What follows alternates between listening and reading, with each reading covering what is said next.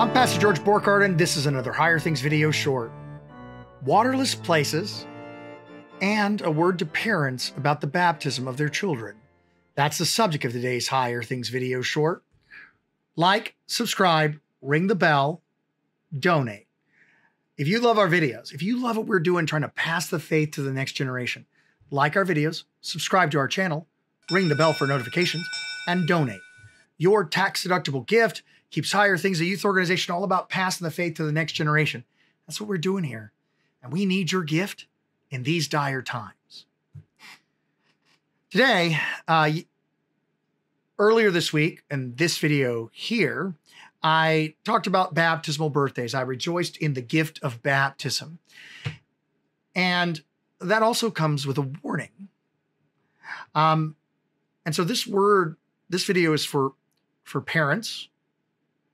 It's for young people who are thinking about their future, thinking about being parents in the future. Yeah. And so here we go.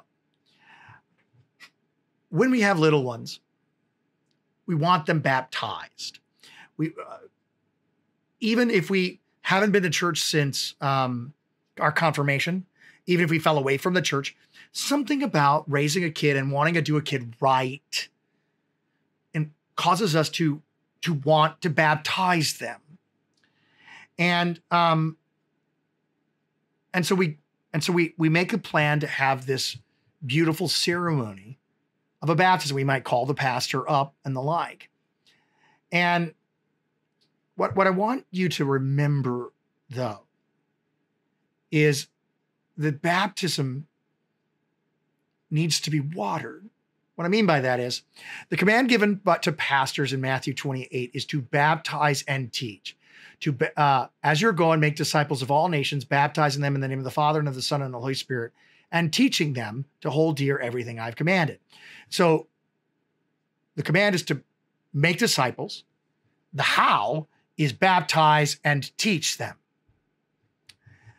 Not just baptize them and not just teach them. Baptize, teach. Those are the two participles underneath the main verb, make disciples. Matthew 28.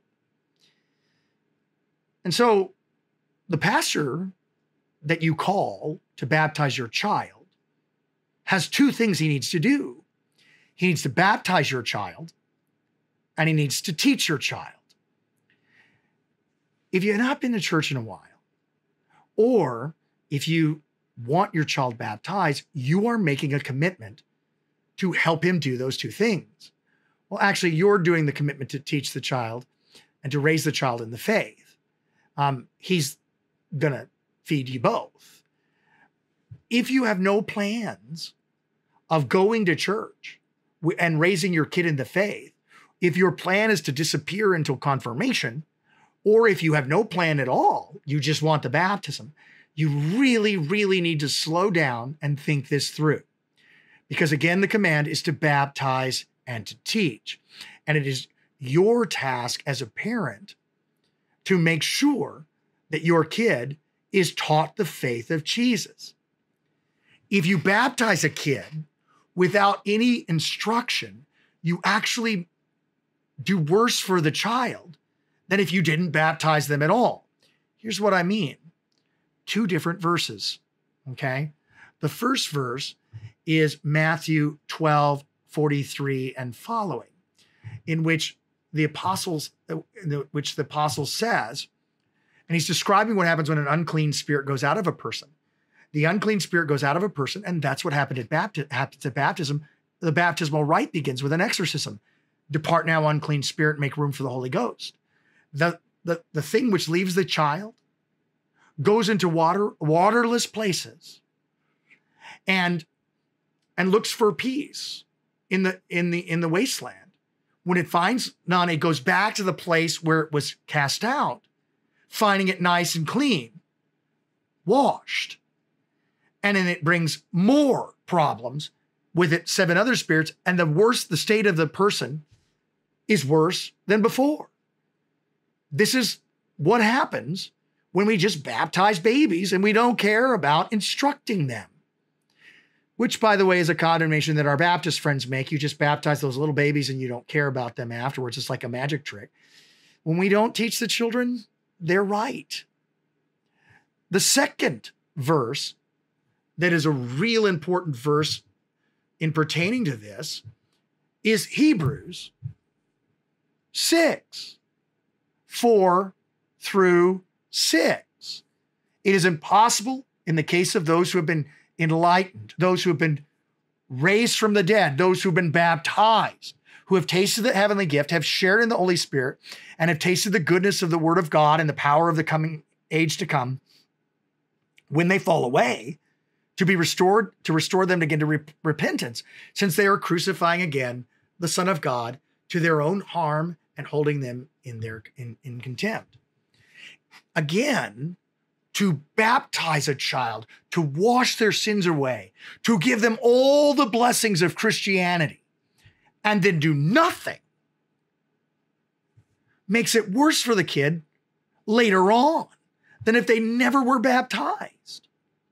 This is a hard thing because grandparents and great-grandparents want the kids to be baptized, even if the parents don't. But I'm telling you, parents, the commitment, the fourth commandment commitment, is for you to raise that kid in the faith. It begins with baptism. It doesn't end with baptism. Baptism isn't a magic trick that once we do it, everything is okay. Oh, how beautiful the ceremony was. This is important life and death stuff. As important it is to baptize your child, it is important, equally important, to raise that kid in the faith. And that's what godparents are for. Godparents are not just an honor that we give to our best buddies. Godparents are there to kick you in the tail and tell you, hey, you need to get back to church. That's what you need from godparents. So, when I'm begging you, when you become parents, or if you are a parent who hasn't baptized their child, and here I'm talking about myself because my mom waited a year and 2 months to baptize me. All right. The important thing here is, baptize your children and make sure they're instructed. If you stopped going to church, start going back to church. If not for your own sake, for the sake of the salvation of your children, because we all want our kids saved. And that word, watering that baptism, will keep those children in the faith through their teenage years. And man, do we need them in the faith during their teenager years.